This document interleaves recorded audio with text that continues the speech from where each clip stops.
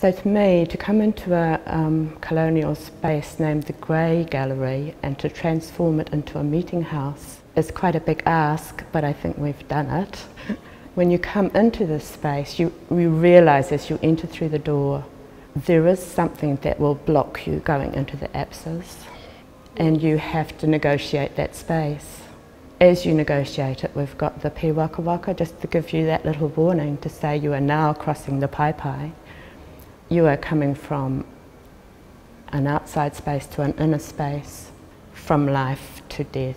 One of the things that drives us, or our motivations, is always to really wānanga these stories that have been handed down to us. There's, aspects of the work that we want to kind of leave quite open and broad, but also making from our own centres and saying, actually, no, these women were incredibly important and brave, and they are the centre of our stories.